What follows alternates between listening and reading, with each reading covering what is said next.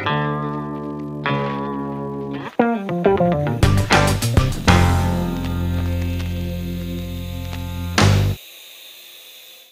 today I'm going to talk about modifying the AR drone so it works with an RC transmitter like the DX6i. This really isn't going to be a thorough tutorial, but you can find a really nice tutorial from rcgroups.com by a guy named M. Healy. He has a very detailed how-to, and if you follow it to a T, you shouldn't have any issues. So this video will just give you a general idea of what is involved. As you know, the AR drone is a quadricopter that can be controlled via Wi-Fi with an iOS device like an iPhone or iPod Touch or an iPad. If you've ever used a regular RC transmitter before, you'll realize that it's a lot easier to control with a radio such as this one versus like the non-tactile screen of an iPhone. Not only that, but you'll also increase the range, since Wi-Fi has a very limited range, while a 2.4 gigahertz transmitter receiver can probably do about 500 meters to a kilometer. It really depends on the brand you buy. The AR drone is controlled via the ad hoc Wi-Fi network from any iOS device. So in this mod, you're essentially taking the iPhone out of the equation and replacing it with another Wi-Fi enabled device, which is this little thing here. This is a Yello jacket, and it has a receiver that is soldered onto the Yello jacket that gets signals from the transmitter. So that's pretty much it.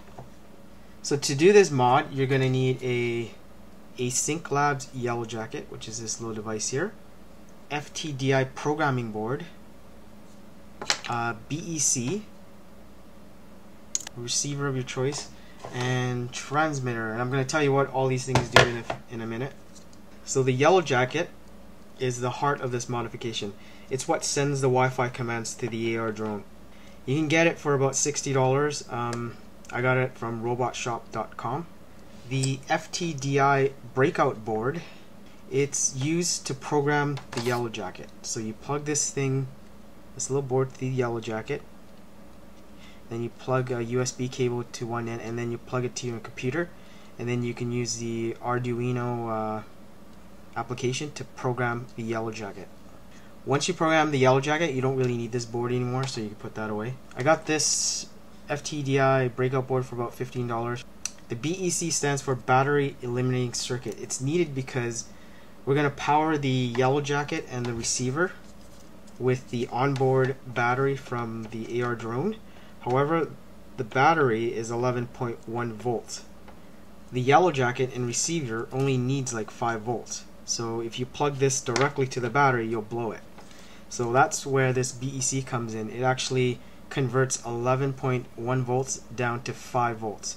So this particular one, it's a Turnigy brand one. It lets you, it actually has a jumper here. It lets you select between 5 volts and 6 volts. So make sure you get on 5 volts. You can get these for about $5–10. As for the transmitter and receiver, it's just a matter of choice. I'm going to use the Spektrum DX6i, which I have right here. You can use pretty much any programmable transmitter, but it's preferred that it is 2.4 gigahertz, and it has to have at least 5 channels. So you need channels for yaw, pitch, roll, throttle, and landing and takeoff. This mod will require some soldering and require you to edit files from a command line, so if that's something that doesn't scare you, then go for it. You need to solder some leads, like these are JR leads, to the Yello jacket. The Yello jacket has inputs for the receiver, and you basically get some standard JR extension cables. Once you solder them to the Yello jacket, you can start plugging them into the receiver. The pitch, yaw, throttle, and auxiliary channels only have the white signal cable, whereas the roll channel will carry the positive, negative, and signal. This particular receiver is a DSM2 compatible receiver that I got from Hobby King for about $8, and it works pretty well. One of the first things you're going to need to do is program this Yello jacket. You have to upload a sketch or a program to the Yello jacket to tell it how to communicate with the AR drone. You use the Arduino application to upload the program or the sketch. And to upload the sketch, you need the FTDI breakout board, which is a programming board that you plug to your computer. To program the Yello jacket, you're going to need to download Arduino, It's in version 0021 right now, as well as the sketch or program for the Yellow Jacket and the Y-Shield libraries. You can get all these from the rcgroups.com forum. So to install it, all you need to do is drag the app file into the applications folder, and also install the FTDI USB serial drivers for the Mac. For the PC side, when I was using Windows 7, I didn't need to install any drivers for the FTDI breakout board. Now you're going to have to install the Y-Shield libraries.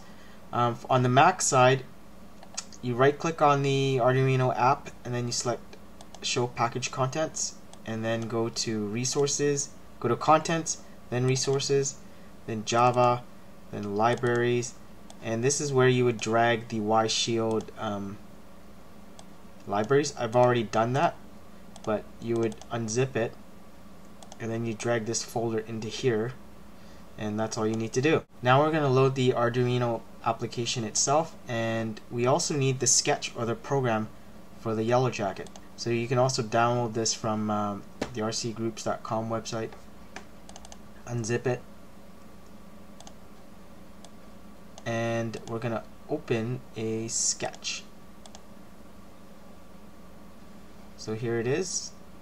You want to open up the PDE file. So now that the sketch is open, you want to make sure that you have the proper board selected. So you want to make sure it's on Arduino Pro or Pro Mini 5V 60 MHz with ATmega 328. And for the serial port, in my case, I'm using this one. Want to make sure that's selected. After you've verified that you have the right board and serial port selected, you can start uploading the sketch to the Yellow Jacket by hitting this button. Another thing you'll have to do is to set up your radio. For my DX6i, I set it up as a non-CCPM helicopter with no mixing.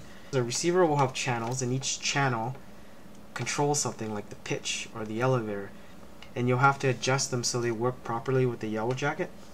Since we're going to be using the transmitter to control the AR drone, we have to make sure that all these sticks and switches do what it's supposed to do. So we're going to use the gyro switch here to make the drone take off or land, and we're going to use the sticks here to maneuver the drone, and we have to make sure that they're properly set up in terms of the reversing and the endpoints. To verify that the endpoints and the reversing is correct, we're going to hook up the Yellow Jacket to the computer, and then we're going to use the serial monitor to see what the sticks are doing. So now that you've connected the Yellow Jacket to your PC or Mac with the FTDI board, you can now use the serial monitor to help you adjust the endpoints and reversing of the transmitter so it can control your AR drone. With the serial monitor open, you want to make sure that the baud rate is 38400. So when you start the serial monitor, this is what you should see. The first thing I'll ask you to do is center all your sticks on your transmitter, and when you do that, this should start initializing, and now it says grounded. When configuring the radio, the values don't have to be dead on. It could be within 100 or so. The first channel we're going to modify is the auxiliary channel on the Yellow Jacket. It's used for takeoff and landing, and it's usually on a transmitter, it's the gyro switch. The auxiliary channel on the Yellow Jacket will usually connect to the gear channel on your receiver. When in the low position like now, the value should be about 950. So mine's about 966, which is right. And in the high position, it should be about 2000. And mine's just a little bit under 2000, but that's good enough. If the values are reversed, like if you have it on the low position and it's actually 2000, then you want to reverse the channel on your transmitter. You need to adjust the endpoints or travel adjustments on your transmitter that when you're in the low position for the auxiliary channel, the value is about 950, and in the high position it should be around 2000. So if this isn't the case, then go to your endpoint adjustments or travel adjustments and make that change accordingly. The next thing we're going to adjust is the throttle. On a mode 2 transmitter, the throttle is controlled on the left stick. When it's at the low position, the value should be about 1000. In my case, it's a little bit over 1000, but that's good. And the throttle move should be a little bit under -1. So mine's -0.97, which is fine. If it's positive, then what you're going to need to do is reverse the throttle channel. Like the auxiliary channel, you're going to need to adjust the endpoint adjustments or the travel adjustments so that the throttle move is about a little bit under -1.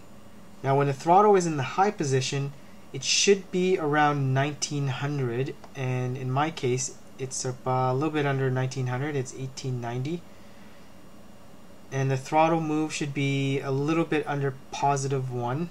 Mine's 0.97, so that's good. Now we're gonna modify the yaw or the rudder, and that's controlled on the left stick as well. When the rudder stick is moved all the way to the right, it should have a value about 1900. So mine's about 1887, and the yaw move is a +96. It should be a little bit under +1, so that's good. And if it isn't, you're gonna need to reverse the channel on your transmitter. So the pitch or the elevator is controlled with the right stick. When the stick is at the lowest position, it should have a value of about 1900. Mine is about 1876, 77. The pitch move value should be a little bit under 1. So in my case, 0.94. If it's a negative value, like if you're getting -0.94, then you need to reverse it in your transmitter. So you want to adjust your endpoints or your travel adjustments so that this value for the pitch move is about a little bit under 1. So like 0.9594. So what I have is fine. When the pitch is at the highest position, it should have a value of about 1000. So in my case, it's about 1072, and the pitch move value should be under -1. So mine is -0.9192. That's okay. Again, you want to adjust the endpoint adjustments so that it's around there. Now for roll or aileron, it's also controlled with your right stick. When you move the stick all the way to the right, it should have a value of about 1900 and a move value slightly under 1. And when you move it all the way to the left, it should have a value about 1000. So mine's about 1055, 56, and a move value under -1. So mine's -0.94, which is fine. Again, you want to adjust the endpoints so the value of the roll move is just a little bit under -1. So after you've done all these endpoint adjustments and servo reversing, you want to basically verify that the sticks are doing what it's supposed to do. So when you switch on the gyro switch, it should do a flat trim and then start taking off, and then it should start hovering. So this is what you're seeing right now. So when you move the sticks, you should see that the values are changing, and you should see the status that it is flying. Right here, it's flying. And then when you let go of the sticks, it should be hovering. And then when you flip the gyro switch back to the low position, it should start landing, and it is.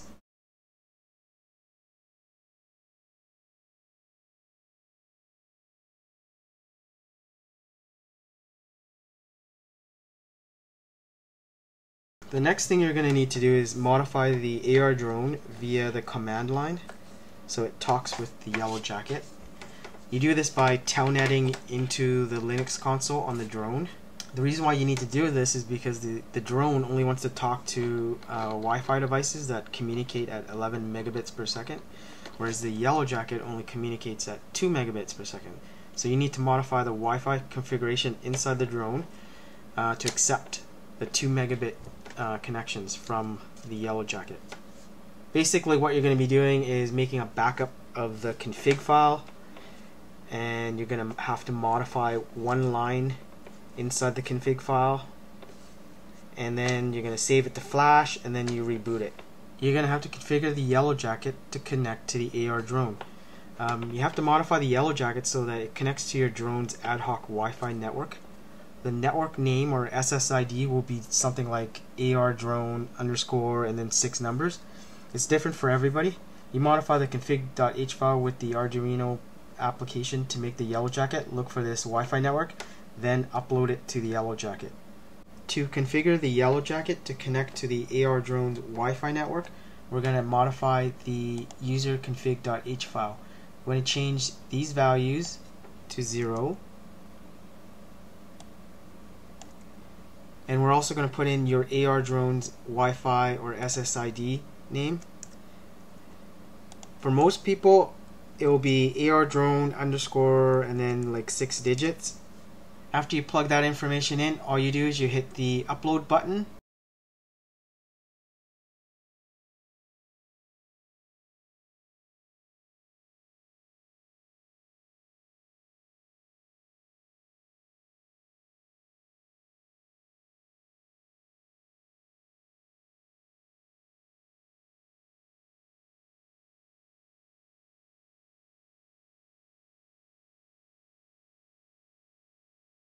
After this mod, you could still use your iOS device to control the AR drone if you want.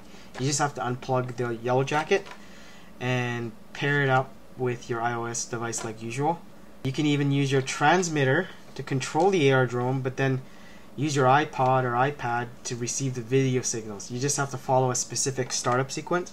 So if you want to have a video downlink to your iPhone or iPad while using your RC transmitter, this is the launch sequence. So on your iPhone, make sure you're on the Wi-Fi network settings screen. Turn on your transmitter and make sure you have the right model selected. Then you want to center your sticks, especially your throttle. You want to make sure it's in the center. Then you're going to power on the drone by plugging in the battery, and it's going to boot up. So once it boots up, the light will turn green, and at the same time the iPhone will pick up the AR drone network here. Then what you're going to do now is, before you connect to that network, you want to hit the unpair button on the bottom of the drone. So once you press the unpair button, the lights will flash red and green. Now connect to the AR drone network. Once you're connected to the AR drone ad hoc network with the iPhone, you launch the free flight application or the flight record application, and you should see a video signal now being sent to the iPhone. Now what you're going to do is turn on the Yello jacket and receiver so your transmitter can control the AR drone. So once the Yello jacket is connected to the AR drone, the green light should come on the Yello jacket, and the lights on the motor should flash alternately, and the AR drone is armed. And once you flick this switch on your transmitter, it should take off, and at the same time you'll have the ability to have a video downlink to your iOS device, as well as controlling the AR drone with your RC transmitter. That's about it. Please check out M. Healy's tutorial on rcgroups.com for more detailed information. If this looks like something that you can do, then go for it. I think it makes the drone a lot more fun and maneuverable. So the launch sequence for the AR drone is as follows. First thing you're going to need to do is turn on the transmitter and make sure you have the right model selected. Then you're going to move your sticks to center, so especially the throttle. Then you're going to plug the battery in to the AR drone. This will make the drone boot up. And when the lights turn green, that means the AR drone is booted up, and then you're going to plug the power to the Yello jacket and the receiver. And at this point right now, the Yello jacket is going to connect to the AR drone via the ad hoc Wi-Fi network. And as you can see, it's blinking. That means that this drone is armed and ready to go. And the minute you flick this switch here, it'll take off. I'm not going to have it take off on my desk, but trust me on this one.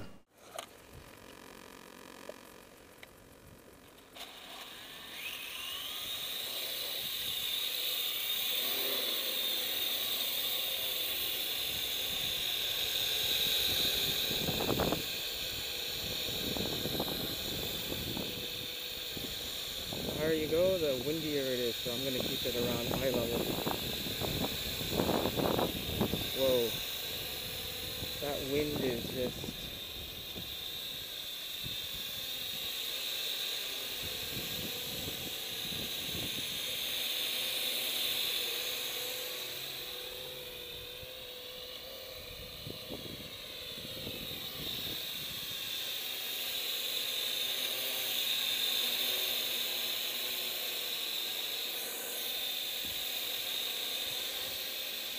So obviously I can't really do a hands-off hover because the wind is just blowing it, but anyways, the wind has kind of stopped. So as you can see, it's just hovering there. The wind is starting to pick up now.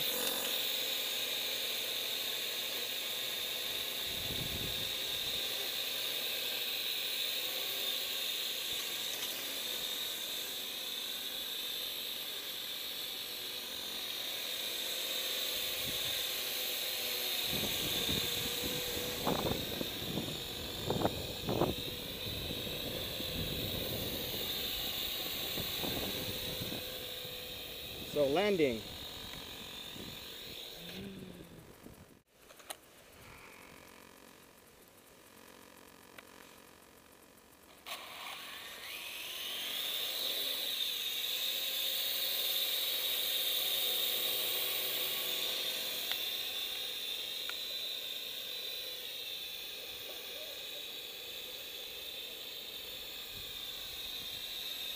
A little bit windy here.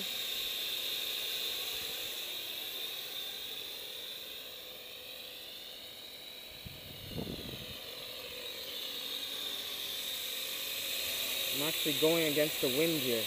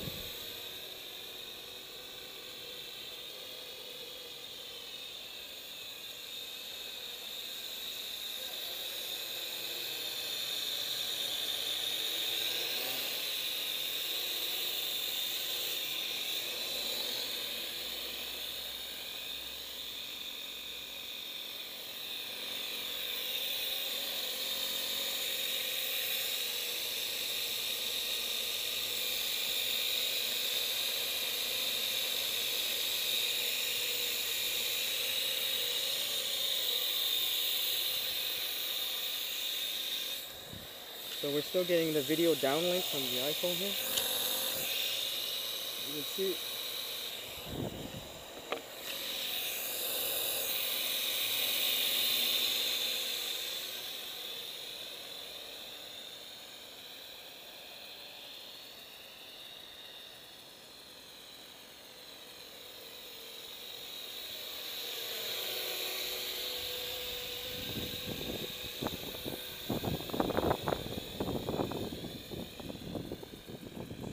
Really windy about now. Wow, it's just like